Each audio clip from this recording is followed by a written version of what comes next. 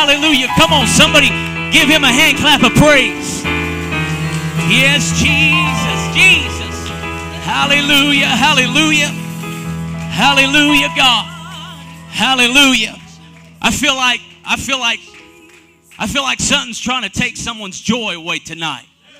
I feel like there's something that is trying to rob you of your worship and trying to rob you of your praise. But if you just step out of your comfort zone and just kind of slip up your hand just a little bit and say, you know what, God, hallelujah, I've been redeemed. I've been delivered. The devil can't hang nothing over my head anymore. I'm not going to live in condemnation anymore. I refuse to lay aside my worship for God. What belongs to Him goes to Him. What I'm going to do in this service, God, is going to reflect. Come on, somebody. Hallelujah. Don't let yourself cheat yourself out of a blessing. Praise God. Amen. If you just open up your heart and your mind and just allow God to do what He wants to do, I believe God will do what He wants to do. But you've got to be receptive to Him and give Him your ears and your mind and your eyes and your mouth and heart and everything that is inside of you. Just be receptive. Say, God, if tonight, amen, you got a miracle with my name on it, God, I want to reach out. If you've got a blessing, if you've got a healing, if you've got something, God, amen, I don't want to bypass the brazen altar. I don't want to bypass the Shekinah glory when it falls into. I want to reach out and touch the hem of His garment.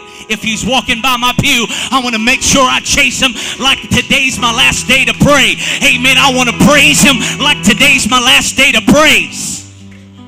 I want to worship Him, the Bible says, in spirit and in truth. Praise God. Amen. Is everybody happy? Amen. Amen. Amen. So good to see everybody here in the house of God. Amen. Sister Margarita, we're praying for your husband. Hallelujah. Amen. We're believing God for it. God's going to do a miracle in his life. Sister Maria, we are praying for you. God's going to heal your body tonight. He's going to touch you. He did it before. He'll do it again. We're going to believe it. Hallelujah. But I don't want to get in the way of our speaker. I'm so excited to introduce to y'all. Well, everybody already knows them, so there's no introduction needed. They are pretty much a part of this church. We consider them family. They are like Mama and Pawpaw. Amen. But we are blessed to have Elder Carl Shurte and his precious wife, Sister Shurte. Sister Shurte, do you have a testimony you want to say tonight? Amen. Praise God. Amen. And if you don't believe that, you can take it to the bank. Praise God, because He is good all the time.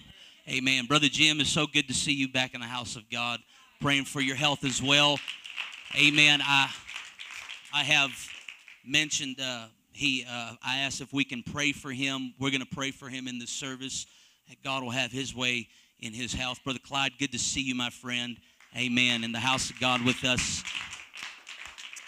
Amen. And it's just so good to be here. This is no other place I'd rather be. Amen. And so I'm grateful. But I love Elder Carl Shurte. We call him Bishop. He is an elder in my life, and he speaks in my life. And he tells it like it is. He doesn't patty cake with me. He gets on the phone and said, Brother Langford, this is what you need to do. It's not, hey, this is what I think you need to do. So it's always good to have someone speak into your life that is a mentor, an elder, that has great counsel and wisdom. And so at this time, without further ado, I'd like to bring up Elder Carl Shurte. Will you come and just obey the Holy Ghost tonight?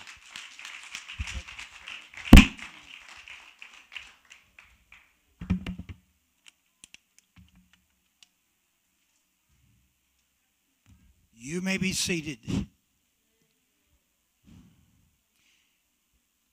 My wife and I both were just a little bit surprised and shocked when we realized that it has been exactly 1 year since we were here.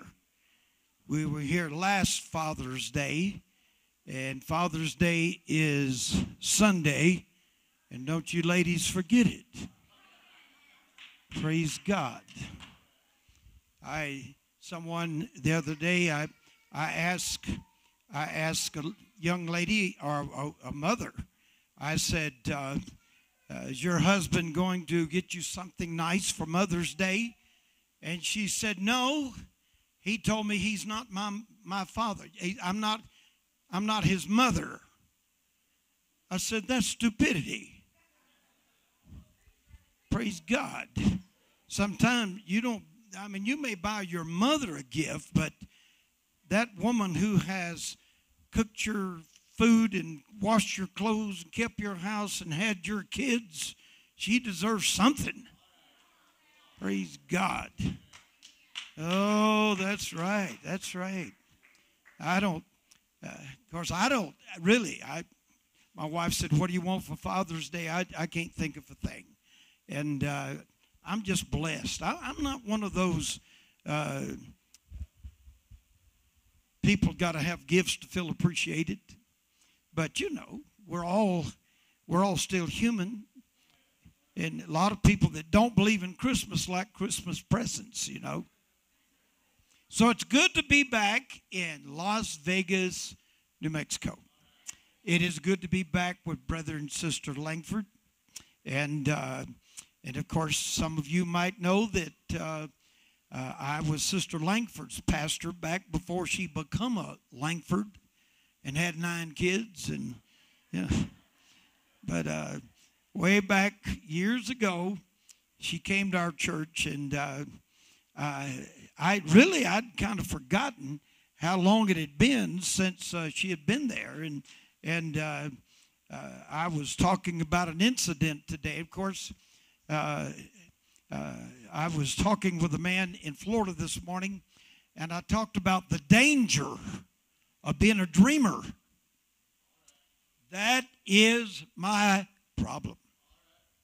It's a major problem. Always been a problem. I mean, my wife and I have been together.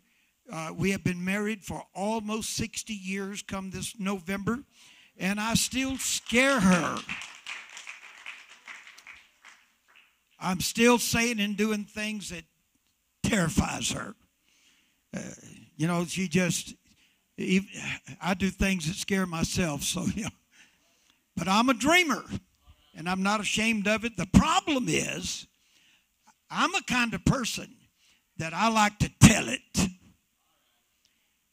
I don't remember in 60 years of ministry how many times I've told a joke from the pulpit. I don't remember. I can tell you in 60 years it's less than 5. I don't do that. But if I can find out anything funny about you, I'm going to tell it. Praise God. There's going to be nothing dead, dull, and boring about my life. I'm getting older, and I'm not going to give in to old age. I'm going to fight it right down to the last minute. Hallelujah. So anyhow, once again, a year later, here we are, and I am glad to be here. I remember 1 or 2 people. I don't remember all of you, so I don't want to remember all of you. And of course, since I've been here, Brother Bill Yates may have been here twice or once or one time, I don't know. But he's one of my kids from Louisiana, and he's doing a great work, and I'm sure he'll be back. Brother Mark Copeland, one of my very dear and best friends. So we have a lot of connections. And I like this building a whole lot better than the last one I was in. I like this. I think this ought to be an apostolic church. Oh, yeah. I can tell right now y'all don't believe that. Hallelujah.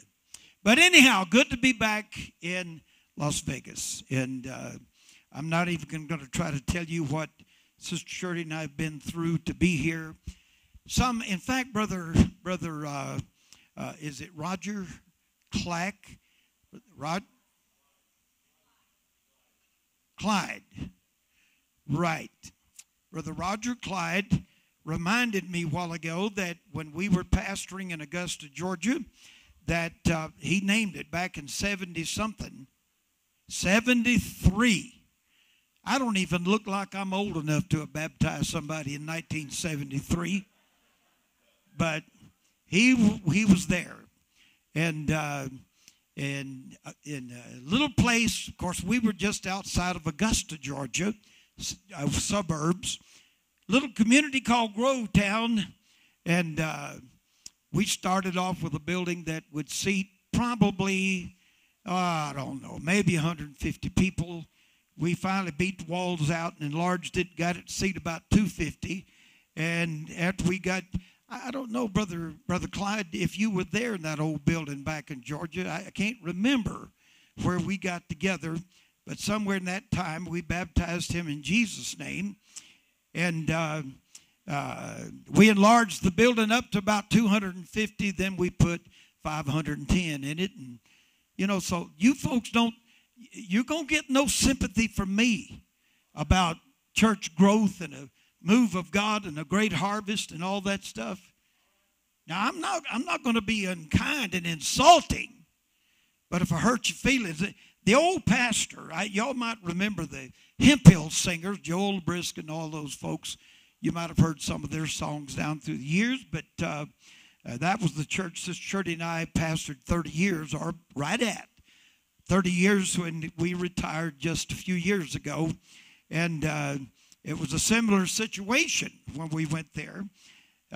We took a church that would seat probably 350 to 400 people. And we put 600 in that. So, once again, I'm just a dreamer. And one of the reasons I'm such a dreamer, I did not realize that Sister Langford was even part of the church in Louisiana in the old building we were in before we built the new one. And we had a lady come into the church right out of the world. She wasn't a Pentecostal. God filled her with the Holy Ghost, and she was blind in both eyes.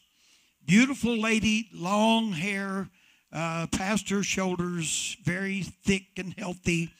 And she come to church. We baptized her in Jesus' name. She got the Holy Ghost. Praise God. Now, that was wonderful.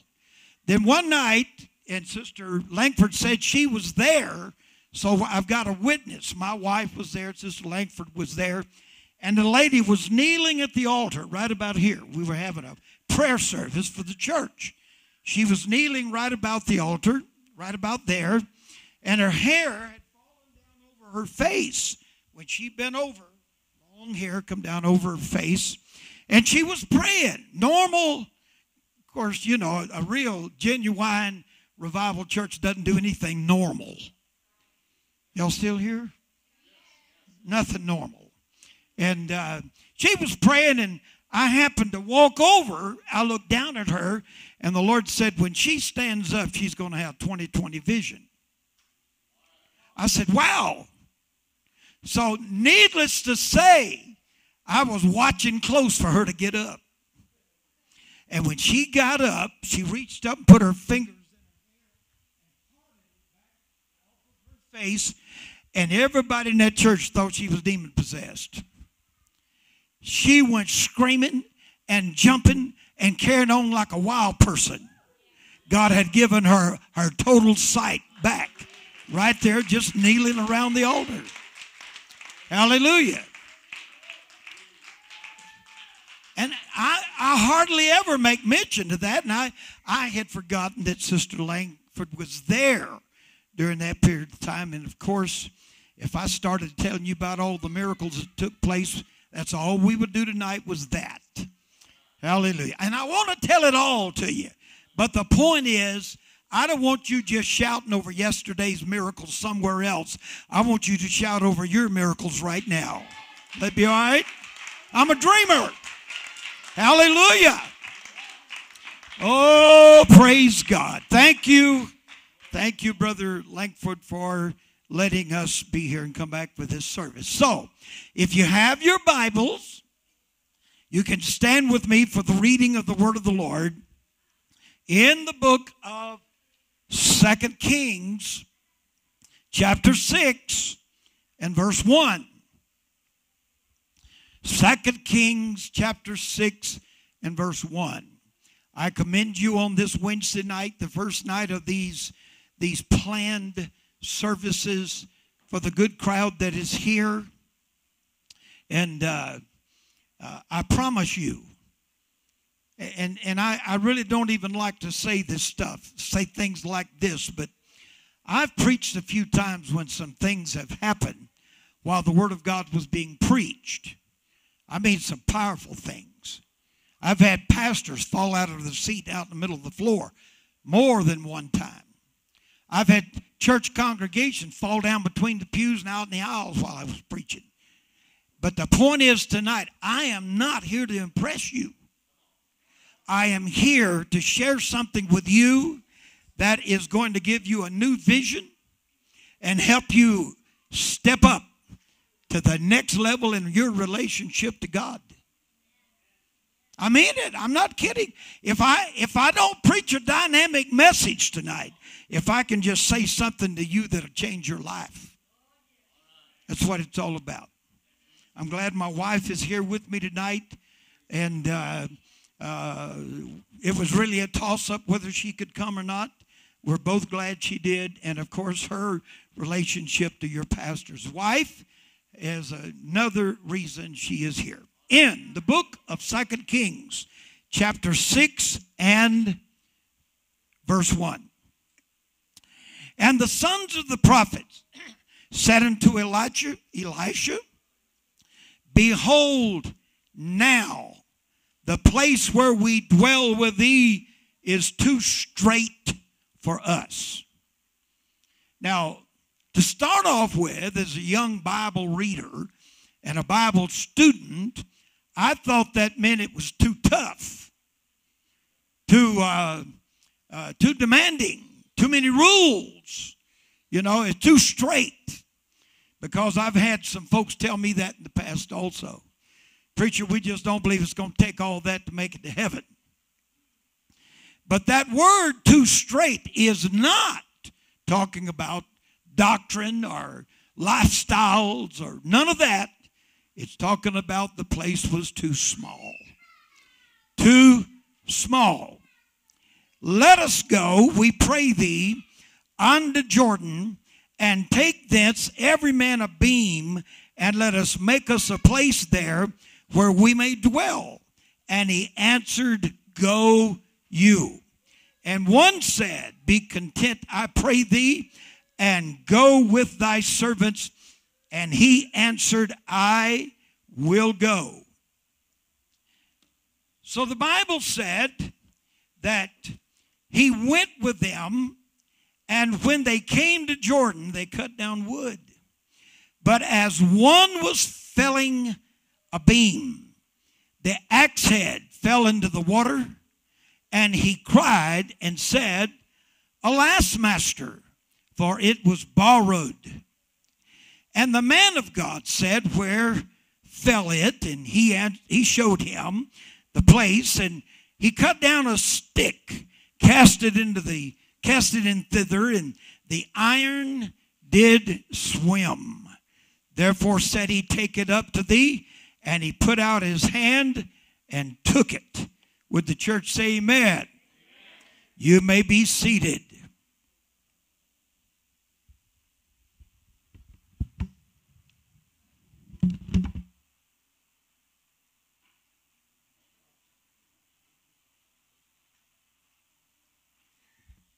So you may have read the story.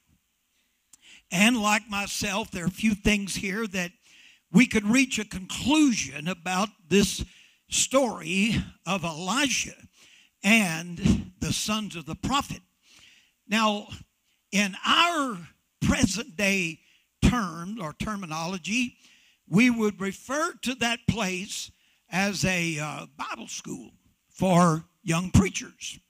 And of course, Elisha was the main prophet of those days among young preachers, people of God.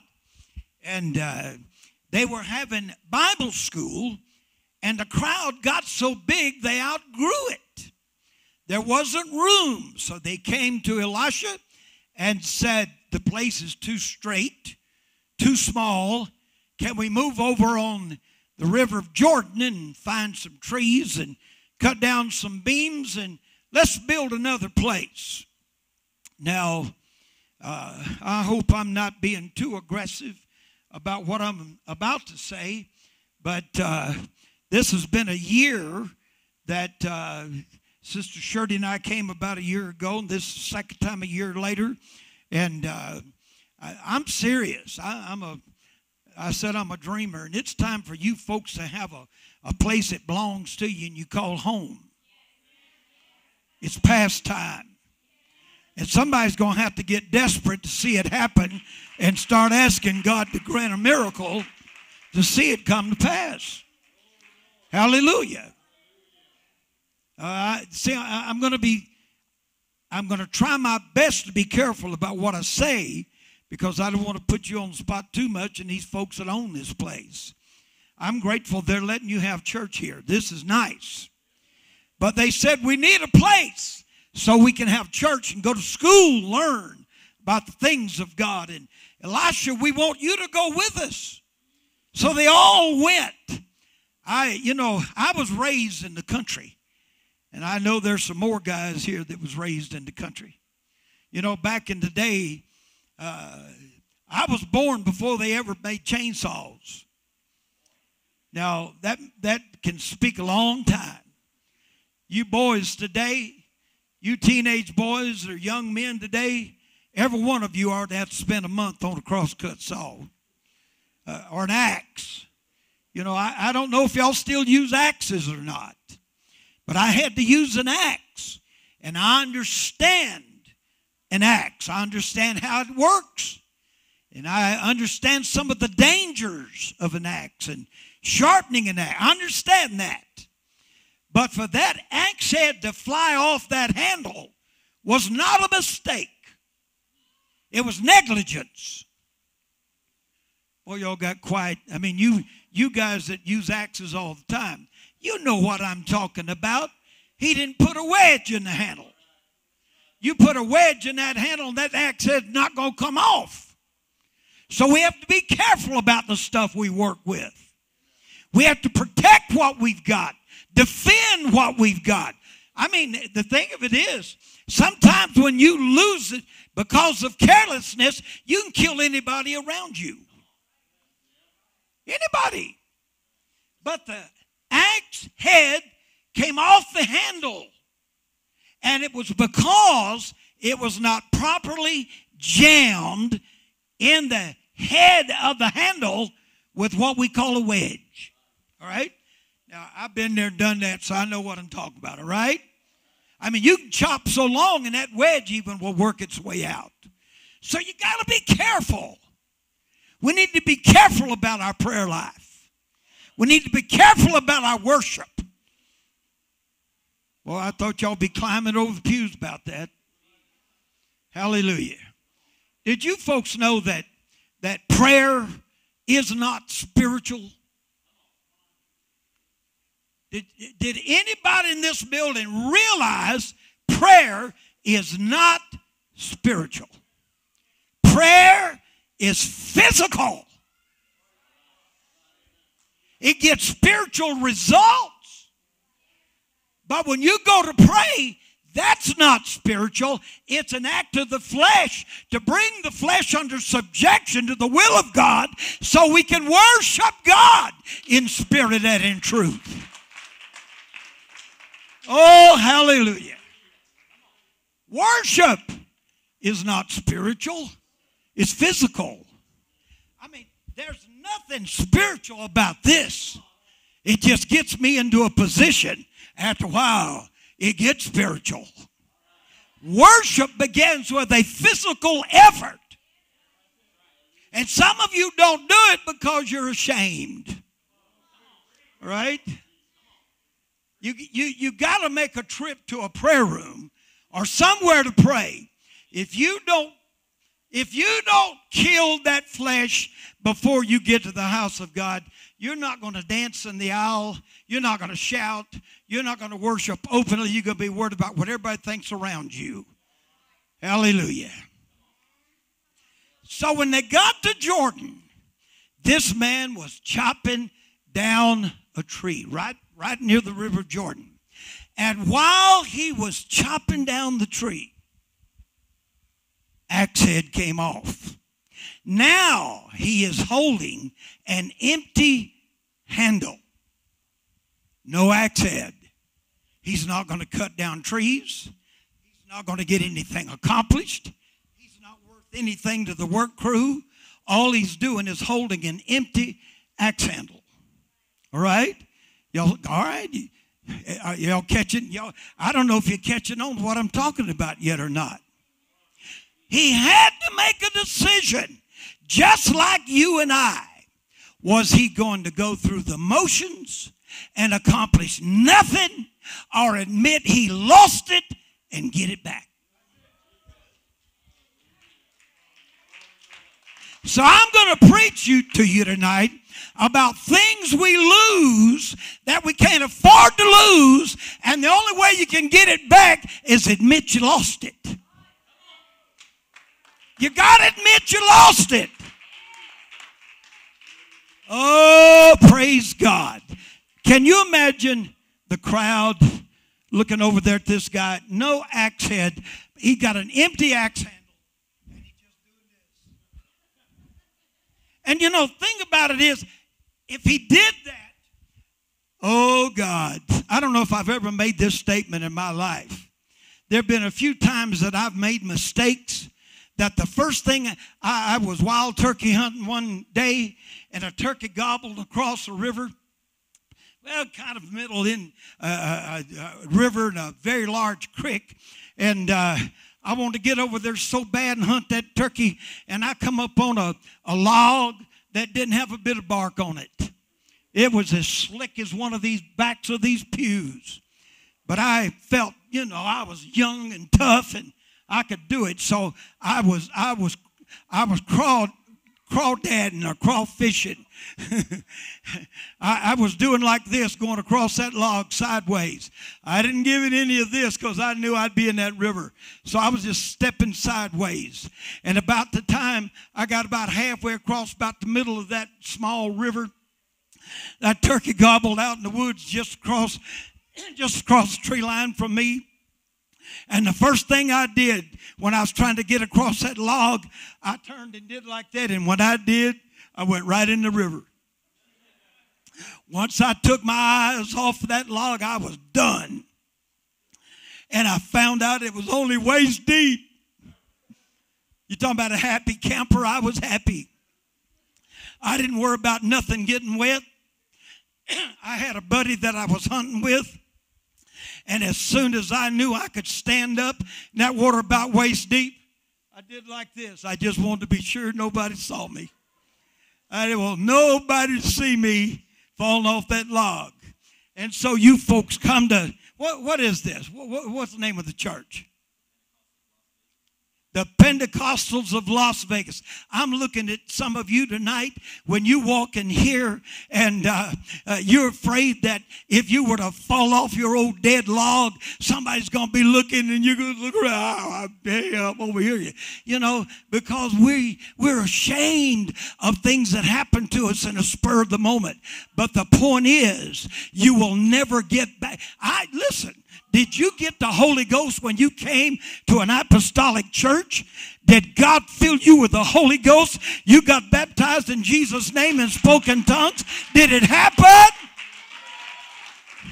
When it happened, He filled you with authority and power and anointing.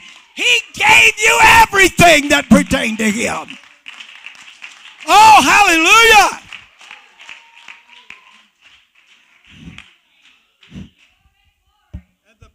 Is too many of us have lost some valuable things along the way.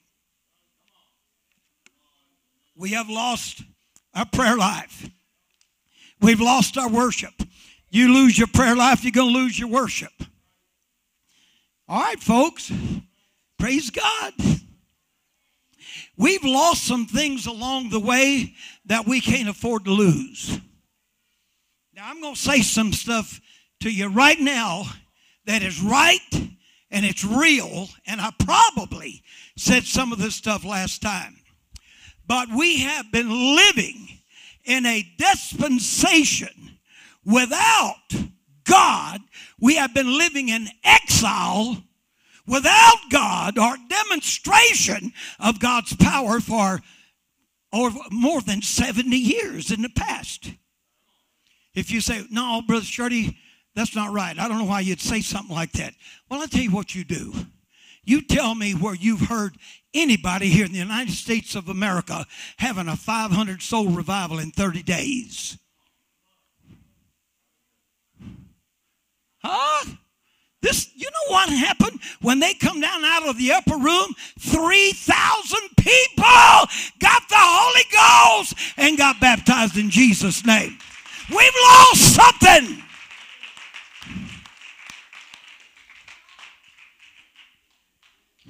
Miracles? I don't know how often you folks have miracles. Do you know I'm an old timer, and I've spent my whole life, and of course with Brother Clyde. Forgive me, I'm sorry, Brother Clyde. But Brother Clyde and Sister whatever her name, Langford, they know this. Sister Langford especially in Louisiana, in that old building. Listen, I love going in there. In my office, shutting the door, sleeping on the floor for days. Just me and God. The only person who could get to me was my wife. And do you know what my main prayer was? God, I want a relationship with you that I can pray for the sick and they are healed. That was my main request. I didn't realize it then, but I know it now. Sickness and salvation go hand in hand. I know you're going to get quiet on me again, I'm sure. But I'll explain that to you maybe a little later. But sickness and salvation are neighbors. They're part of the same promise, part of the same word of God. If you don't believe it, just read James chapter 5. Read it all, and you'll see it in black and white right there in the word of God. But listen carefully to me, folks. We've got Pentecostals in churches that we call mega churches. 500, 1,000 people, 700, 800 people.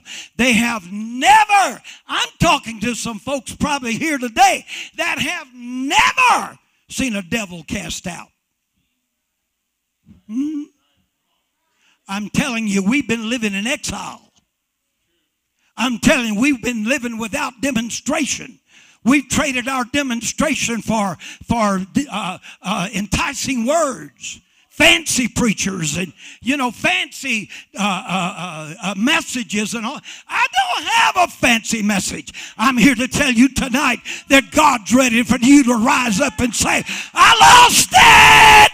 I lost it! Somebody help me! I want to get it back! I want what they had in the book of Acts. I want what they had in the latter rain movement. I lost it! You're not going to get it back. I'm not playing.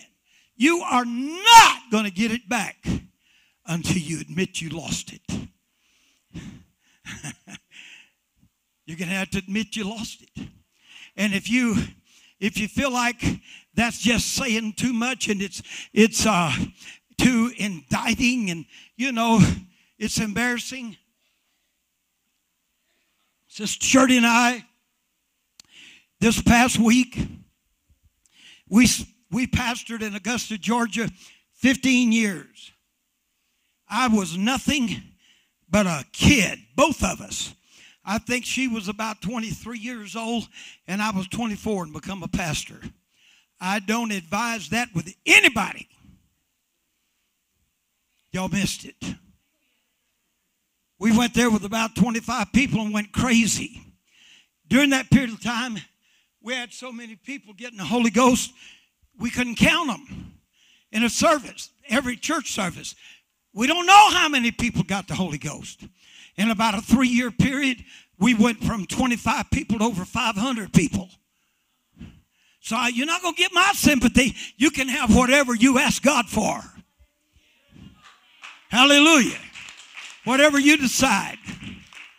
But back in that day, God gave me revelation insight to one of the greatest revelations of all time. He showed me revelation insight to the work of his kingdom called Ministry of Saints. Ministry, this man may be called in five-fold ministry, I don't know. But Ministry of Saints. Praise God. Are you a preacher? Yeah, you are. Every one of you's got you got the Holy Ghost. You a preacher. All right? Now, you may not be in the five-fold ministry. You may not be a pastor, teacher, prophet, evangelist, or an apostle. But you are a minister. Right? Every one of you. All of you. And that's what I was teaching back 25 years old, 26 years old. Years ago. And we had a lady come to the church, and it was jam-packed. Somebody said jam-packed, jelly-tight. I don't know. But, I mean, we were having church like this. People in the aisles, against the wall, down the middle. We had people everywhere. People. And the Holy Ghost was falling while the choir's singing, while the preacher's going on. All of this. And people just getting the Holy Ghost. Why? Somebody was praying. One night in that crowd, there was a lady came in, and she was right off the street. She was bleached, blonde, as blonde as you could get. She was a poor, simple woman right out of the world. And I'm not criticizing bleach blonde. I'm just telling you about this lady. But she came in, she was seeking God. Everywhere she went, Catholic church, Baptist church, everywhere, she was seeking God. Every pastor, she would say, I want more than this. I need God. So one night she dropped in on our church, and we were almost scratching the paint off the walls. I mean, nobody could sit down. It was up, down the aisles, middle of the aisles, folks getting the Holy Ghost, getting healed, having church. Scared her senseless. She left and said, that bunch of crazy people, I ain't never going back to that place. Started going to other churches, checking things out. And couldn't find it. And one day her teenage son, who right now is a UPC preacher. His daughter is married to a UPC preacher. Hallelujah. Just outside of Augusta, Georgia. As a teenager, he dropped in on church one Wednesday night, and it was the same old stuff. We didn't care. We didn't care who was looking, who was there, who wasn't there. We went right on with what we did for God. He went home. He said, Mama, he said, you got to go back. Mama, that's where we need to be. They've got what you're looking for, Mama. And you need to go back again and check them out. She did. And after she went back the second time, she was there 50 years later. She was still in the church, still full of the Holy Ghost. Hallelujah. But that's not all. She was as simple as you could get. 5 kids, single mother. The dad was an alcoholic, no help whatsoever. She went through torment trying to live and stay alive, pay her bills, and get by from day to day. And she stayed in the church. And when I talked about Ministry of Saints, it was like she said, oh, thank you, Jesus. Thank God for that. She wanted to hear it. And when she heard it, they called us last Thursday, and they said, Pastor, from Augusta, Georgia. I was headed to New Mexico and not Georgia. My wife and I had to hop on another plane. We flew out to Augusta, Georgia on Friday. Saturday, we had her funeral in a little town called Thompson, Georgia, where her son pastored and her granddaughter's husband pastored together. And I'm telling you, in a church that would seat about 300 people. Her name was Margaret Biggs. And I'm telling you, I never thought Margaret Biggs was listening to anything I was saying. She just loved coming to church and worshiping God. So that day, they rolled her casket in before the pulpit, and there she lay after more than 50 years of staying with the church and serving God. But I looked at that church that would seat about 300 people. And when I looked at it, there were people standing out in the foyer. There were people standing in the building, if I remember correctly. But what got me was that little simple woman won to God right off the street, out of the world. That little simple woman had won to God about one half of that congregation, sitting in a crowd of more than 300 people. Hallelujah. That's why things were lively, and that's why you couldn't sit still, and people would run out the door. There was a woman in the church there Saturday during the funeral. My wife was sitting by her. She used to be my Sunday school secretary in the church back in Augusta. While sitting by my wife, she said, "My God, I got to get out of here." She's backslid. Listen, I'm here to tell you, we're not supposed to come in here with a dead, dull, boring Pentecostal church service. We're supposed to have a move of God. And if we've lost it, if you've lost it, it's time for somebody to say, "I lost it. I want to do whatever it takes to get it back." Woo! Oh!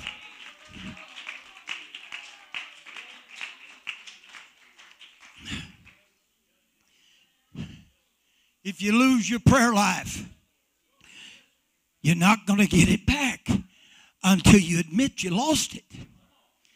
And you've got to get sick and tired of just going through the motions. Just going through the motions. Hallelujah. Am I getting through yet? Hallelujah. Praise God. I don't know why in the world you're standing out to me so much. I can't hardly get my eyes off you tonight. Praise God. You got the Holy Ghost? You got the Holy Ghost spoken in tongues? Been baptized in Jesus' name? You know something? There's some people God wants to introduce you to or bring you back to them, that He wants them to find God through your life. And the only way it's going to happen is through your prayer and your worship and your faithfulness, submission to God. Hallelujah. Hallelujah. Oh, praise God. Hallelujah. Anybody sitting in this crowd right now that before you come to church tonight, you were hurting and in pain, and you almost didn't come to church, but you decided to come on anyhow, but you're hurting and uncomfortable right now? Anybody in this house feel you do? Stand up, Mom. Can you do that? Praise God. All right. All right, we'll take that. Can you speak English? Good. All right. And the situation you're dealing with, is it personal, or can you tell me what it is? It's personal. We won't. Don't want to talk about anything that. Yeah. Now I tell you what. Have you ever been filled with the Holy Ghost, spoken tongues? Once. Okay. Okay. So way back then, you got the Holy Ghost and spoken tongues. Now, did you know that anytime God heals a person, it's written in the book of James chapter 5, anytime God heals a person, He forgives all their sins. At any moment that sickness or pain goes out of their body, God forgives every sin in their life. Did you know that in the Word of God? It's in the Word of God. So what that means is, now God has allowed this to come to you so he could speak to you and give you a renewing in the Holy Ghost. Would you accept that? Now, what I'm going to do, now I'm going to lay my hand on you, and I'm going to ask God to, I've come here tonight with a message, and I've said it's God's message for this church. It's time for this church to get back, you individually, get back whatever you may have lost in your relationship to God and have a visitation of God with great demonstration. Does that make sense to you? All right. So what I'm going to do, if God let this happen to you so that he could get your attention, when I lay my hand on you, the pain's going to go right out of your body, okay? It's going to leave you instantly. And the instant that that pain goes out of your body, all you got to do is lift your hands and start speaking in tongues, because God will give you a renewing in the Holy Ghost. Right? Now, once again, do you believe if that, you ever been prayed for and pain went out of you right then? You ever had that happen before? All right. Now, I'm going to lay my hand on you, and I'm going to ask God to touch this, dismiss this pain, to confirm his message to this whole church. And I'm going to ask God to, I'm going to take authority over that pain and that problem and dismiss it. And when I do, I'm going to pray for you to be renewed in the Holy Ghost. And all you'll have to do is open your mouth and speak in tongues, because God will have forgiven every sin in your life. Ma'am? You don't have to. All I want you to do is open your mouth and just speak. When that, my God, have mercy. I take authority over the pain. Ooh, in Jesus' name, I bind the sickness. I dismiss the pain. And in Jesus' name, I say, Lord, confirm your word to this woman and to this congregation. This is your message tonight. Confirm your word by healing this woman. Now, receive you the gift and power of the Holy Ghost.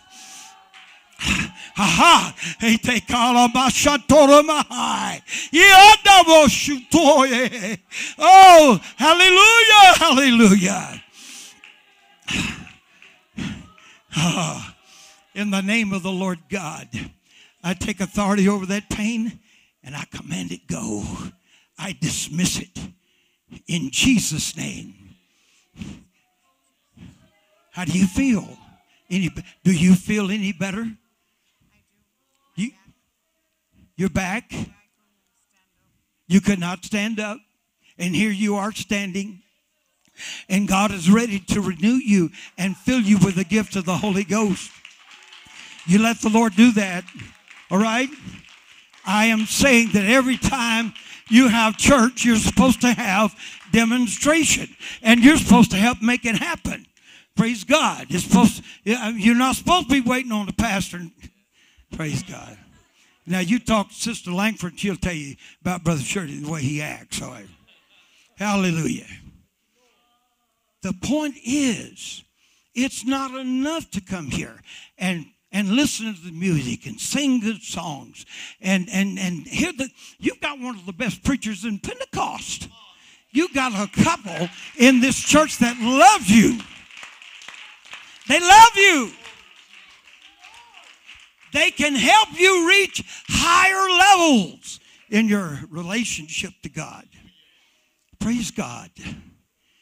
But the point is, if you've lost a desire for your prayer life, if you have lost your obedience to God in worship, if you have lost your faith, if you've lost your anointing, if you've lost your ministry, the point is you will never get it back until you say, Pastor, help me. I've lost it. I want to get it back. I want to get it back. Hallelujah. Now I'm telling you, the Holy Ghost is in what I'm saying tonight. And I know, and my wife asked me earlier today, she said, what are you going to preach tonight? And I said, I have no idea. And before the evening was finished, I said, I have got to preach the things we've lost along the way. I've got to preach it. It's God's will. You want this building? You want Las Vegas to look you up, find out where you're at? You want... Woo! Oh, hallelujah. A few days ago, and I'll get our keyboard person to come back. Praise God. A few days ago, I was in North Louisiana, and I was going to do Sunday morning and Sunday night, and that's about all I can handle. And got to church that morning, and the pastor, thank you, I'm good. I got one. I tell you what, you unwind. No, I can't do that. I'll be going into a choking seizure here in a minute. But pastor and wife, we've been friends for years, this Shurte and myself, and he come to me, and he was going to do Sunday school, and I was going to do morning worship. And he came to me and said, Brother Shurte, I got a problem. He said, we had a young man in this church. His mother still comes, but he backslid out of the church and went out in the world. And he married a girl, and she is the daughter of a Baptist pastor. And says she hates Pentecost. She hates the doctrine. She hates Holy Ghost speaking in tongues. She said, don't you ever say I will never do that. Never speak in tongues, Holy Ghost, do all that stuff. So he said, Brother Shurte, she called me this morning. They have a little 2-year-old boy. And said that 2-year-old boy has kidney stones. I said, oh, I've never heard of any such thing in my life. A 2-year-old baby with kidney stones. He said she's coming in the Sunday school service. She's got to go home. She has an emergency, an appointment she's got to do during the worship. I said, I'll do it. So I preached a little bit, sitting back on my left, and I spoke to her and asked her to come. She come up. Her mother-in-law came with her. Her mother-in-law reached over and took hold of the baby. And I'll pick on somebody else this time. She walked up there, and I looked at her and I said, you know why your baby has kidney stones? Who is this? All right. Are you going to the altar to pray for the Holy Ghost? It'll be all right. But other than that, it won't be. Okay, somebody help me because it's distracting right now. All right? All right. Once again, you talk to Sister Langford. She'll tell you, Brother Shurte, you don't have a brain. But I looked at this lady and I said, you know why your 2-year-old child has kidney stones? I said, the baby is innocent. This child is not guilty of any kind of sin. He is living in a stage of total non-accountability for anything. He's not responsible for nothing. But I said, God gave your 2-year-old kidney stones. He gave your baby kidney stones so he could talk to you. She had already said, I'll never be a part of any kind of Pentecostal church talking in tongues and dancing in the aisle, running around. I'll never do that. I'm a Baptist, and that's okay. Most of our congregation was made of Baptist folks. They make some of the best Pentecostal Holy Ghost-filled people you ever seen in your life. Compliment. And I said, God let him have kidney stone. He was going to have surgery the next week. And God did this so he could talk to you. She looked at me and tears swelled up in her eyes. I said, will you believe that when I lay hands on this baby, when God heals this baby of kidney stones, he's also going to fill you with the baptism of the Holy Ghost, because God's trying to tell you that He wants you to repent of your sins, be baptized in His name, get the Holy Ghost talk in tongues. Tears started to run down her cheek. I reached over and laid my hands on that baby, and when I did, I saw those kidney stones go out of that baby's body like a load of buckshot. Went out of the child's body. And so I was praying for the baby right here, and I reached back, and I was going to lay my hand on her, and she went crazy. No, I don't mean she didn't have a fit. She went crazy. She went literally out of control, jerking and jumping, and she was talking in tongues so heavy, it scared me. I didn't know what happened to her. I pray for a lot of folks to get the Holy Ghost, you know, but I'm telling you, brother, God brought it all back in one touch. I called the pastor back 2 weeks later. I don't ever check on folks we pray for. I said, Pastor, what about that girl that had the baby with kidney stones? He said, the baby's healed, well, no kidney stones, no surgery. The baby is 2-year-old out in the aisle, just jumping like this, you know, waving his arms. And said the mother is the first person to church and the last one to leave. And the backslidden daddy came back to God. I'm telling you, if you want to see something happen, get a demonstration in the midst of your worship and your faith and your anointing. Get back what has been lost to the apostolic movement over this generation. Let's get it back. Let's get it back. Oh, stand up with me, would you?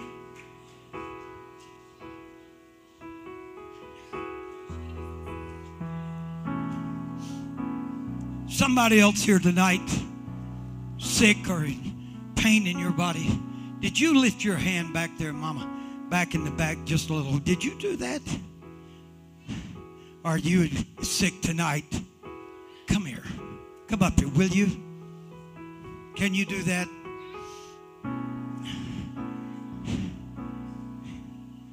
Hallelujah.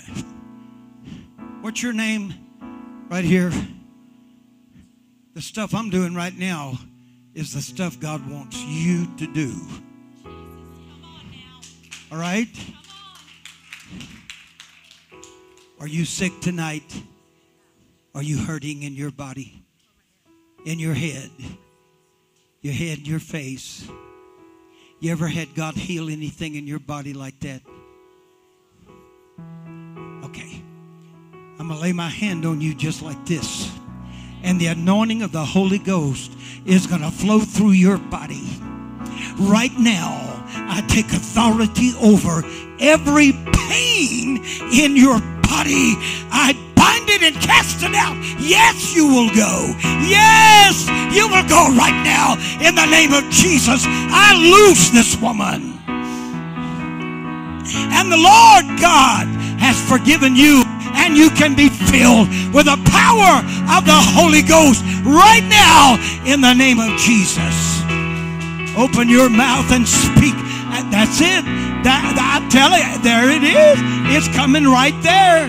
Woo! Come on, open your mouth. Let it speak out through you in Jesus' name. In Jesus' name. I'm telling you, she is speaking in tongues. Oh, hallelujah. Praise the name. Praise the name of the Lord God. Oh, hallelujah.